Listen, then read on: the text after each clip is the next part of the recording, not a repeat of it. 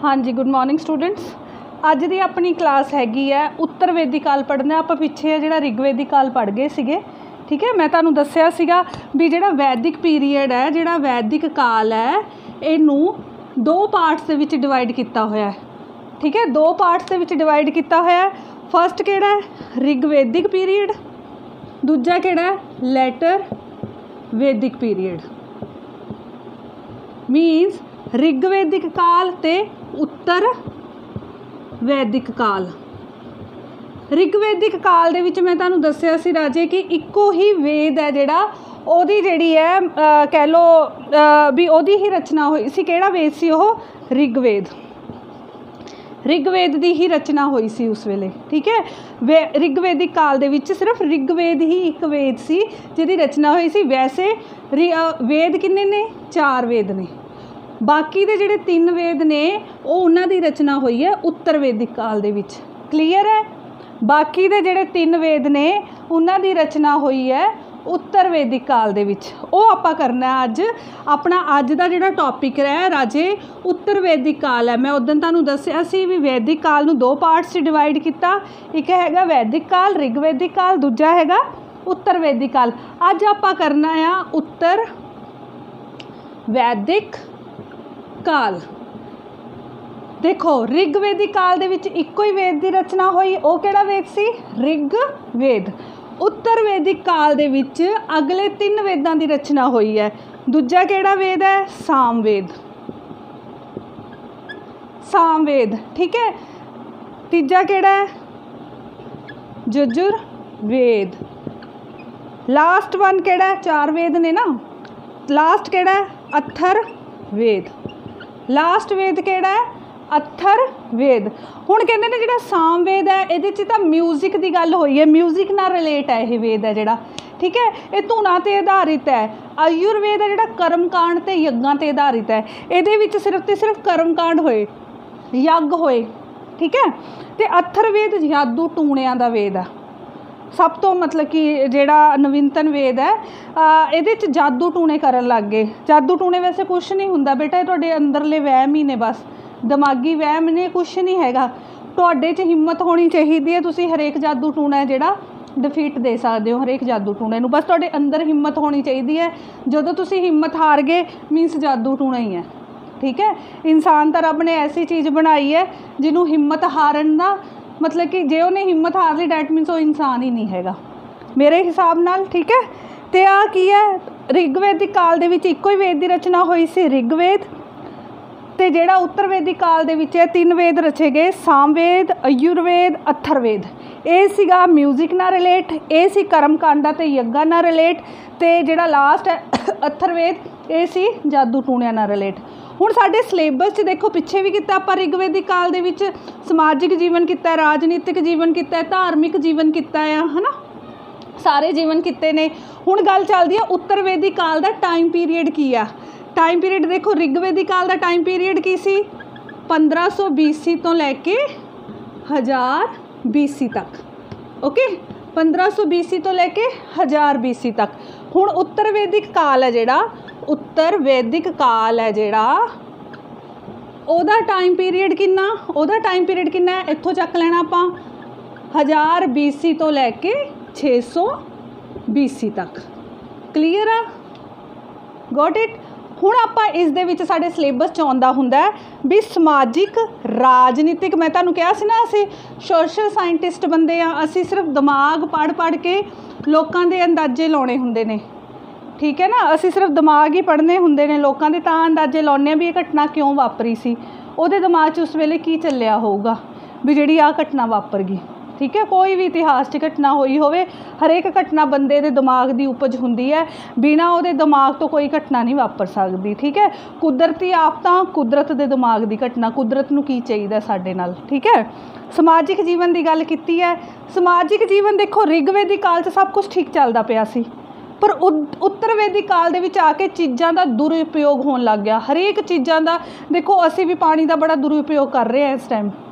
असी वाटर नूं बस ऐं समझिया होया भी जिन्ना मर्जी डोले। देखो कई तां देश ऐसे ने जां कई इलाके ऐसे ने जिथे पानी कोसों दूर है, जिथों ढोआ ढोआई पानी दी हुंदी है, देखो असी तो फिर इन्ने वधिया मतलब कि राज च पंजाब च असी भी जिथे सानू जिहड़ा पानी दा है जिहड़ा पूरी पूरी हले सुविधा प्राप्त हो रही है, भी इन्नी नहीं गल हैगी कि साडे पानी की कोई किल्लत है। बट फिर भी सानू देखो कुदरती चीज़ों की थोड़ी जी कह लो भी उन्होंने कदर करनी चाहिए है। रिगवेदिक काल के लोग कुदरत की पूजा तां ही करते सी, उन्होंने डर सी कुदरत का, सानू तो डर ही लथया होया कुदरत का। चलो आ जाओ समाजिक जीवन करना आ। वर्ण व्यवस्था पहले नंबर पर आती है, वर्ण व्यवस्था। वर्ण व्यवस्था ठीक है, मैं तुहानूं दस्सिया सीगा भी पिछले लैक्चर दे विच वर्ण व्यवस्था दे विच की सीगा, मतलब कि कर्म के आधार ते भी किता कोई भी जे कोई कोई पुरोहित का काम करदा उन्होंने ब्राह्मण कहता, ठीक है। अच्छा जे कोई मतलब कि राज का काम करदा उन्होंने खत्तरी कहता, वैश हो गया, शूद्र हो गया, है ना, भी मतलब कि वो कर्म के आधार पर उन्हें जिहड़ा काम किया उस आधार पर वो जाति है जी निश्चित होगी। बट वर्ण व्यवस्था अगों आके उत्तर वैदिक काल के कर्म के आधार पर जन्म के आधार पर होगी। जिहड़ा बंदा एक बार जिहड़ा किता कर रहा है, अगली जिहड़ी पीढ़ी है, ठीक है, वो अगली पीढ़ी का बच्चा जिहड़ा उसे पीढ़ी का मन्निया जाऊगा। फॉर एग्जाम्पल मैं जिमीदारां दी कुड़ी हाँ, ठीक है, मेरे डैडी हुणां ने पिछे चल जाओ जिमीदारां का काम स्टार्ट किया सी, मेरा जन्म जिमीदारां दे विच हो गया तो मेरा काम भी किता की है जिमीदार, ठीक है। उस तरीके नाल मतलब कि कर्म के आधार पर ना हो के जन्म के आधार पर तुहाडी जिहड़ी पछाण होण लग गई वर्ण व्यवस्था दे विच। ते किहड़ियां वर्ण व्यवस्था दे विच सी, ब्राह्मण, खत्तरी, वैश्य, चौथा की है शूद्र। ब्राह्मण का काम सीगा लोगों को मतलब कि ग्रंथ पढ़ के दसने, क्योंकि इन्हां दी जिहड़े आर्यन सीगे मैं तुहानूं दस्सिया सी आर्यनस कित्थों आए सी, मध्य एशिया तो आए सीगे, ठीक है ना। आर्यनस की लैंग्वेज किहड़ी सी, संस्कृत सी इन्हां दी लैंग्वेज। हुण संस्कृत दे विच जिहड़ियां पोथियां वेद लिखे हुए सी संस्कृत दे विच लिखे हुए ने, इन्हां नूं पढ़ के लोगों को दसना भी तो हैगा ना भी ये चीज़ां की ने, की इहदे च दस्सिया जा रहा है ना। फिर खत्तरी का काम सी लड़ना, क्षत्रिय युद्ध लड़ते होंदे सी। मैं तुहानूं दस्सिया सी रिगवेदिक काल दे विच युद्ध जिहड़े हुंदे सी वो हुंदे सी गां दे पिछे, क्योंकि गां नूं बड़ा पवित्र मन्निया जांदा सी। पशु पालन इन्हां दा कीता सी रिगवेदिक काल दा। अगों चलदे उत्तर वैदिक काल दे विच भूमि लई, क्योंकि कृषि करन लग गए सी, हर कोई भूमि ते कब्जा करना चाहुंदा सी ते जिहड़े युद्ध होण लग गए वो भूमि नूं लैके होण लग गए। ते खत्तरी दा काम की सी, युद्ध लड़ना। वैश्य दा काम सीगा वपार करना। देखो एक मानता है कहते ब्रह्मा के मूँह चों ब्राह्मण निकलिया, ओदियां बावां दे विचों है जिहड़ा खत्तरी निकलिया क्योंकि बावां नाल ही लड़ना है। पट्टां दे विचों है जिहड़ा वैश्य निकलिया क्योंकि चल के ही उन्हें है जिहड़ा वपार करना है। पैरां दे विचों है जिहड़ा शूद्र निकलिया क्योंकि उन्होंने निचली स्थिति दे दी गई है कि जिहड़ा कह लो भी उन्हें जिहड़ा गंदगी का काम करना है, गंदगी चकनी है, साफ करनी है ना। देखो बाहरले देशों च ना इन्हों हैल्थ इंजीनियर कहा गया है, ਜਿਹੜੇ कोई भी उत्थे नहीं हैगा इशू, नस्लवाद जरूर है उत्थे भी गोरी ते काली चमड़ी का, बट साडे जिन्ना नहीं उत्थे इन्ना हैगा भी देखो जिहड़ा तो बंदा सफाई कर रहा तो हैल्थ इंजीनियर है, तुहाडी हैल्थ नूं साफ रखण दा उपराला कर रहा है, उन्होंने इन्ना नीवा दिखाया जा रहा है। देखो वर्ण व्यवस्था दे विच दस्सिया गया सी कहंदे जिहड़ा शूद्र है उन्होंने मंदिर च जाण दा कोई हक नहीं हैगा, वो मंदिर च नहीं जा सकदा हैगा, वो पाठ पूजा नहीं कर सकदा हैगा। इन्हां दे देवते अलग कर दिते गए, आपां धार्मिक जीवन दे विच देखांगे इन्हां दे देवते अलग कर दिते गए, बाकियां दे देवते अलग हो गए। देखो इत्थों ही बुद्ध धर्म ते जैन धर्म है जिहड़ा पनपिया सीगा। ओके गल क्लीयर हो गई। समाजिक जीवन दे विच फस्ट वन की है तुहाडा, फस्ट जिहड़ा तुहाडा ओह है जिहड़ा पार्ट है सीरियल है वर्ण व्यवस्था। दूजा की सी उहदे विच आश्रम व्यवस्था। आश्रम व्यवस्था भी आश्रम व्यवस्था किवें दी सी उस वेले दी, आश्रम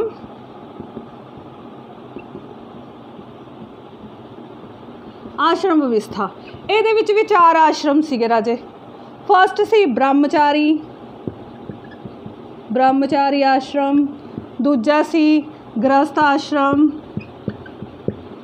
तीजा सी वानप्रस्थ आश्रम,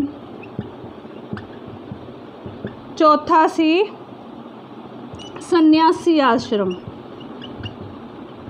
ठीक है, ये 4 आश्रम सीगे उस वेले दे, 4 आश्रम सी। ਇਹਨਾਂ ਨੂੰ देखो उस वेले ਜਿਹੜੇ ਮਨੁੱਖ ਦੀ ਜਿਹੜੀ ਉਮਰ ਸੀ ਨਾ 100 ਸਾਲ ਮੰਨੀ ਗਈ ਸੀ। ਅੱਜ ਕੱਲ੍ਹ ਦਾ ਤਾਂ 30 ਸਾਲਾਂ ਦੇ ਨੂੰ ਕਹਿੰਦੇ ਅਟੈਕ ਹੋ ਰਹੇ ਨੇ। ਹੈਲਥ ਵੱਲ ਧਿਆਨ ਨਹੀਂ ਨਾ, ਵਾਹਿਗੁਰੂ ਨੇ ਐਡੀ ਆਪਾਂ ਨੂੰ ਦੇ ਦਿੱਤੀ ਆ, ਇੰਨਾ ਉਹਨੇ ਆਪਾਂ ਨੂੰ ਸਰੀਰ ਦਾ ਦੇਖੋ ਕਿਵੇਂ ਦਿਮਾਗ ਬਣਾਇਆ ਹੋਣਾ, ਵਾਹਿਗੁਰੂ ਨੇ ਕਿਵੇਂ ਹਾਰਟ ਬਣਾਇਆ, ਪਰ ਅਸੀਂ ਖਿਆਲ ਨਹੀਂ ਰੱਖ ਰਹੇ ਉਸ ਚੀਜ਼ ਦਾ। ਜੋ ਆ ਰਿਹਾ ਅੱਲ ਪਲ ਖਾ ਰਹੇ ਆ, ਕੋਈ ਐਕਸਰਸਾਈਜ਼ ਨਹੀਂ, ਕੋਈ ਮੈਡੀਟੇਸ਼ਨ ਨਹੀਂ, ਕੁਛ ਨਹੀਂ। ਬਿਮਾਰੀਆਂ ਆਪ ਹੀ ਲੱਗਣੀਆਂ ਨੇ ਸਾਨੂੰ, ਕਿਉਂਕਿ ਸਾਡੇ ਘਰਾਂ 'ਚ ਮਸ਼ੀਨਾਂ ਆ ਚੁੱਕੀਆਂ, ਉਦਯੋਗੀਕਰਨ ਹੋ ਚੁੱਕਾ ਸੀ। ਠੀਕ ਹੈ ਨਾ, 19ਵੀਂ ਸਦੀ 'ਚ ਉਦਯੋਗੀਕਰਨ ਹੋ ਚੁੱਕਾ ਸੀ, ਮਸ਼ੀਨਾਂ ਆ ਚੁੱਕੀਆਂ ਨੇ, ਕੋਈ ਵਰਕਆਊਟ ਹੀ ਨਹੀਂ ਹੈਗਾ ਸਾਡਾ। ਚਲੋ ਵਾਪਸ ਆਓ, ਆਸ਼ਰਮ ਵਿਵਸਥਾ। ਉਸ ਵੇਲੇ ਬੰਦੇ ਦੀ ਉਮਰ ਹੁੰਦੀ ਸੀ 100 ਈਅਰਸ। 100 ਈਅਰਸ ਨੂੰ 25-25 ਸਾਲਾਂ 'ਚ ਵੰਡਿਆ ਹੋਇਆ ਸੀ। ਬ੍ਰਹਮਚਾਰੀ ਆਸ਼ਰਮ ਦੇਖੋ 0 ਤੋਂ ਲੈ ਕੇ 25 ਸਾਲ ਤੱਕ ਬੱਚੇ ਨੇ ਬ੍ਰਹਮਚਾਰੀ ਰਹਿਣਾ ਹੁੰਦਾ ਸੀ, ਜੰਗਲਾਂ 'ਚ ਜਾਂਦਾ ਸੀ, ਲੱਕੜਾਂ ਲੈ ਕੇ ਆਉਂਦਾ ਸੀ, ਬੜਾ ਕਠੋਰ ਜੀਵਨ। ਅੱਜ ਦੀ ਡੇਟ 'ਚ ਅਸੀਂ ਤੁਹਾਨੂੰ ਬੱਚਿਆਂ ਨੂੰ ਮਾੜਾ ਜਿਹਾ ਝਿੜਕ ਦਿੰਦੇ ਨਾ, ਤੁਸੀਂ ਬਹੁਤ ਗੁੱਸਾ ਕਰ ਜਾਂਦੇ ਹੋ। ਇਹਨਾਂ ਦਾ ਬੜਾ ਜੀਵਨ ਕਠੋਰ ਹੁੰਦਾ ਸੀ। ਟੀਚਰਸ ਇਹਨਾਂ ਨੂੰ ਪੂਰੀ ਤਰ੍ਹਾਂ ਕਠੋਰ ਬਣਾਉਂਦੇ ਸੀ ਵੀ ਜ਼ਿੰਦਗੀ 'ਚ ਕਿਵੇਂ ਜੇ ਸਿਚੁਏਸ਼ਨ ਕੋਈ ਕ੍ਰਿਟੀਕਲ ਆ ਜਾਏ ਉਹਨੂੰ ਕਿਵੇਂ ਹੈਂਡਲ ਆਊਟ ਕਰਨਾ ਹੈ।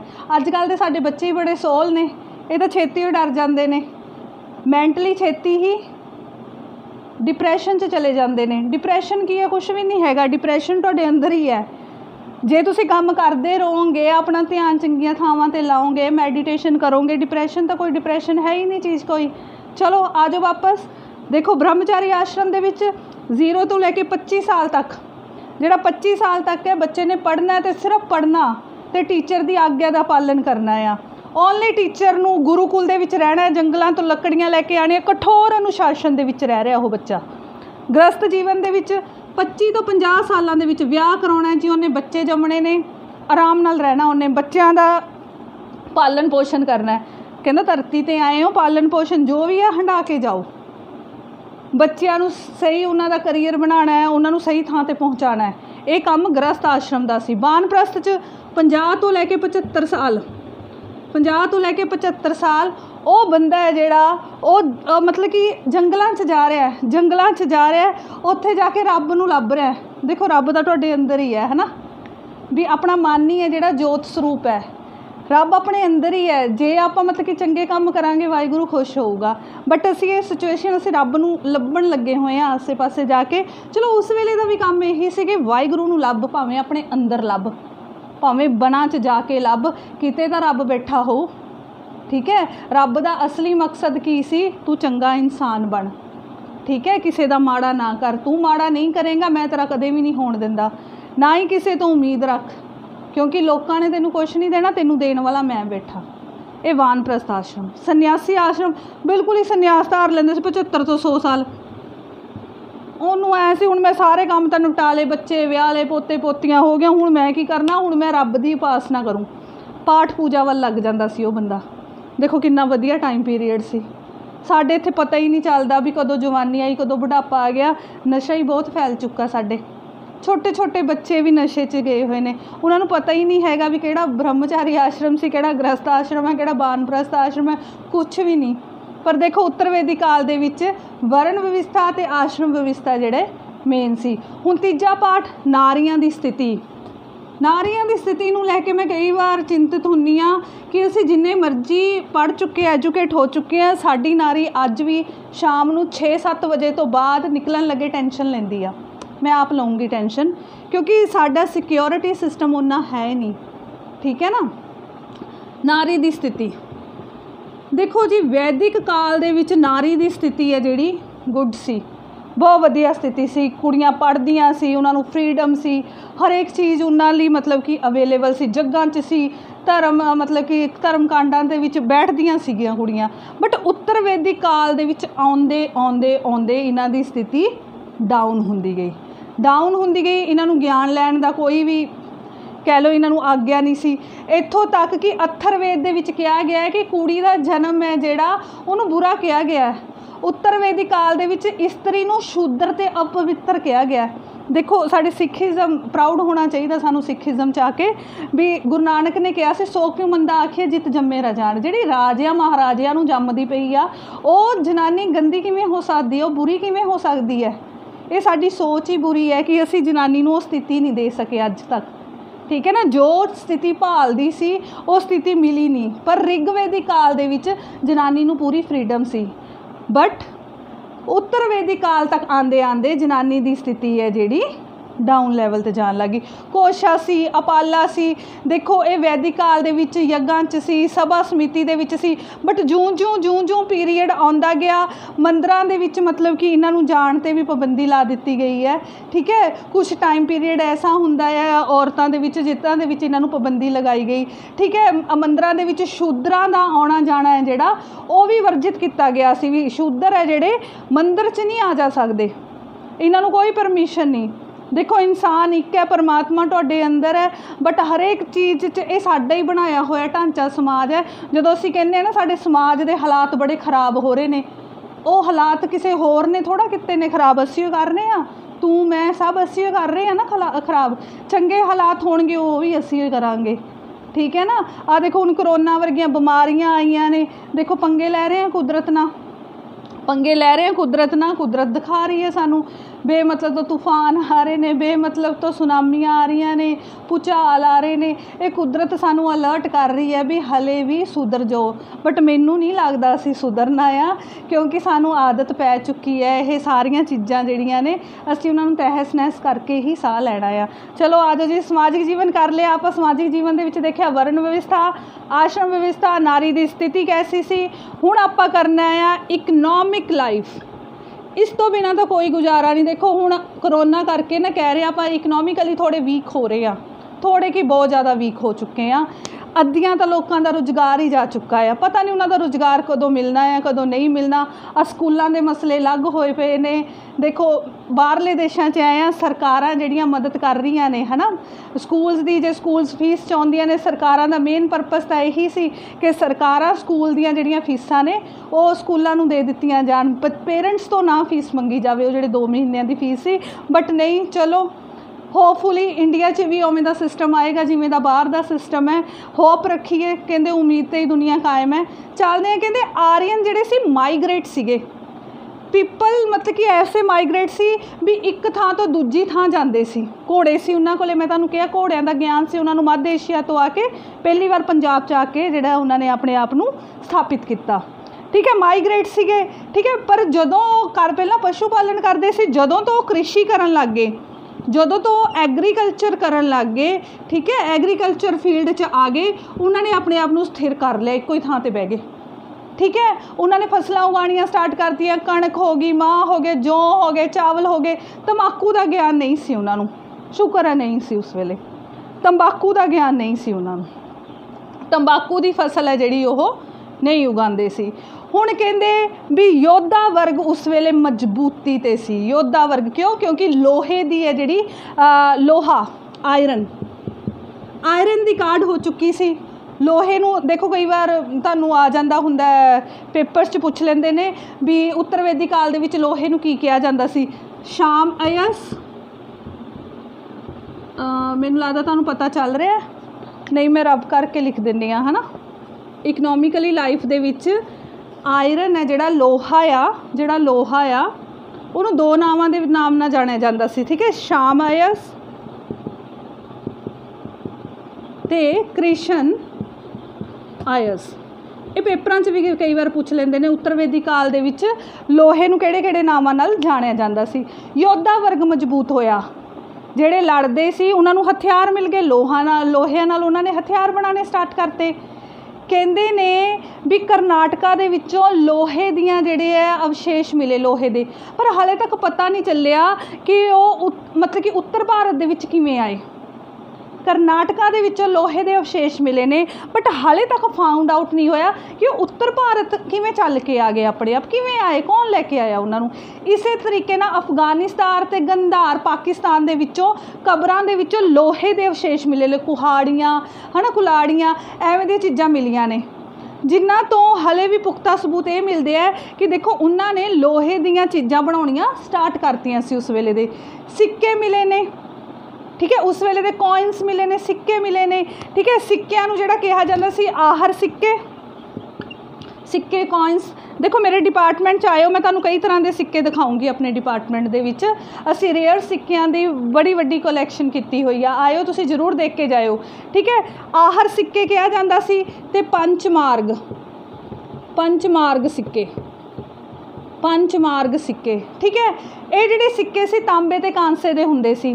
देखो पहला जिहड़ा सी बाटर सिस्टम सी, गुड्स का एक्सचेंज हुंदा सी आपस, मतलब कि मेरे को कणक आ, मैं कोई जुत्ती लैनी है, मैं कणक देती ਜਿਹੜਾ ਜੁੱਤੀਆਂ ਬਣਾਉਂਦਾ ਆ, ਠੀਕ ਹੈ, ਉਹਦੇ ਤੋਂ ਮੈਂ ਜੁੱਤੀ ਲੈ ਲਈ, ਬਾਰਟਰ ਸਿਸਟਮ ਸੀ।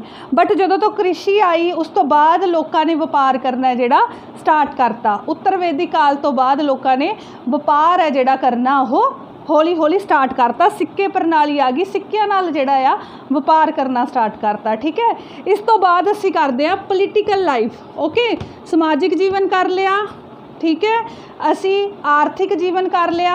हुण राजनीति वाल चलीए माड़ा जिहा। राजनीति उदों दी किवें दी सी? देखो वैदिक काल दे विच जिहड़ी पोलीटिकल लाइफ की सीगी, कबीले दा मुखिया एक लोकी मिल के चुन लैंदे सी, भाई हुण साडे जिहड़े डिसीजनस ने यही लऊगा, सभा ते समिति वालों चुन ले जाते सी। बट जिहड़ा लैटर वैदिक काल है, जिहड़ा उत्तर वैदिक काल है, उहदे विच वंश दे आधार ते राजे दा पुत्तर, मान लो मैं एट प्रैजेंट टाइम पटियाले दी है, कह लो मैं पटियाले का राजा आ, जिहड़ा मेरा अगला पुत्र होगा उही मेरा वारस होगा, उही पटियाले का राजा होगा। ठीक है ना, मतलब कि वंश के आधार पर जिहड़ा चोण होण लग गई सी राजे की। पहला राजे की मुखीए की चोण कौन करती सी? सभा ते समिति है जिहड़ी।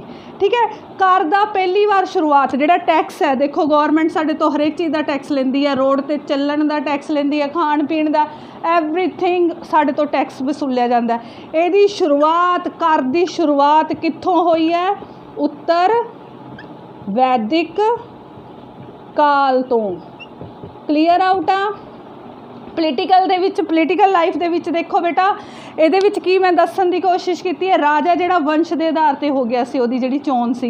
ठीक है, कारोगराउणा स्टार्ट करता सी, राजा ही डिसीजन लैंदा सी किवें लड़ना, किवें नहीं लड़ना, किहदे नाल लड़ना है, क्योंकि उस वेले जिहड़े युद्ध ने वो भूमि नूं लैके होण लग गए सी, क्योंकि कृषि हुंदी सी, हरेक थां ते भूमि ते जदों कब्जा करना हुंदा सी, उस भूमि नूं घेरिया जांदा सी राजे वल्लों। राजा ही स्ट्रैटजी रचदा सी किवें भूमि नूं घेरिया जाए। उस वेले जिहड़े लोहे दे जिहड़े औजार ने वो भी आ गए सीगे, क्योंकि लोगों को पता चल गया सी किस तरीके नाल है जिहड़ा मतलब कि फाइट करनी है हथियारां नाल।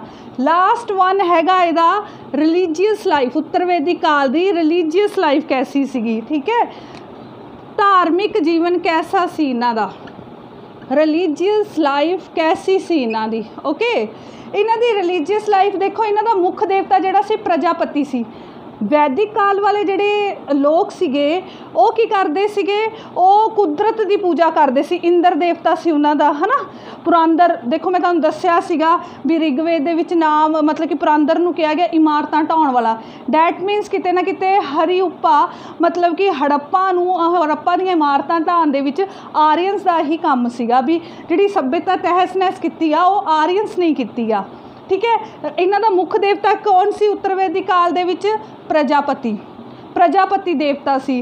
यज्ञ उच्च पद्धर ते होने स्टार्ट हो गए सी उत्तर वैदिक काल दे विच। मैं तुहानूं दस्सिया सीगा, ठीक है, उस वेले यजुर्वेद आ गया सी, यजुर्वेद आ गया सी जिहदे विच कर्मकांड ते यज्ञ हुंदे सी। अथर्वेद दे विच यादू टूणे हुंदे सी, बलि दित्ती जाण लग गई। देखो पशुआं दी किन्नी गलत गल है ना, भी किसी नूं मार के मतलब कि परमात्मा चाहता ही नहीं। जे ऐसी गल हुंदी चिट्टी ते कुंचर स्थूला सब पर कृपा दृष्ट कर फुल्ला, क्यों परमात्मा मतलब कि चिट्टी तो लैके हाथी तक नूं बनाउंदा जे बलीए मंगनी सी उन्हें? नहीं, परमात्मा कदे भी इहो जिहियां चीज़ां नहीं पालदा। बट उस टाइम दे विच उत्तर वैदिक काल दे विच बली देनी स्टार्ट हो गई सी। ठीक है, रुद्र नूं पशुआं दा देवता मन्निया जाण लग गया सी। शूद्रां दी इन्नी स्थिति जिहड़ी है तरसयोग सी कि उन्हां दा देवता अलग कर दिता गया, जिहदा नाम पुशन रखिया गया। उन्हां दे देवते दे नाम देवते ही अलग कर दिते गए, कहते तुहाडे देवते अलग ने, तुसीं अलग पूजो, साडा रब अलग है।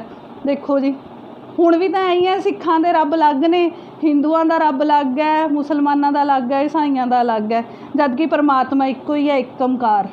परमात्मा एक ही है, इनू कोई नहीं बदल सकता, जिन्ना मर्जी जोर ला लो तुसी। ठीक है, हुण ये स्थितियां चल रही सी देखो उस वेले।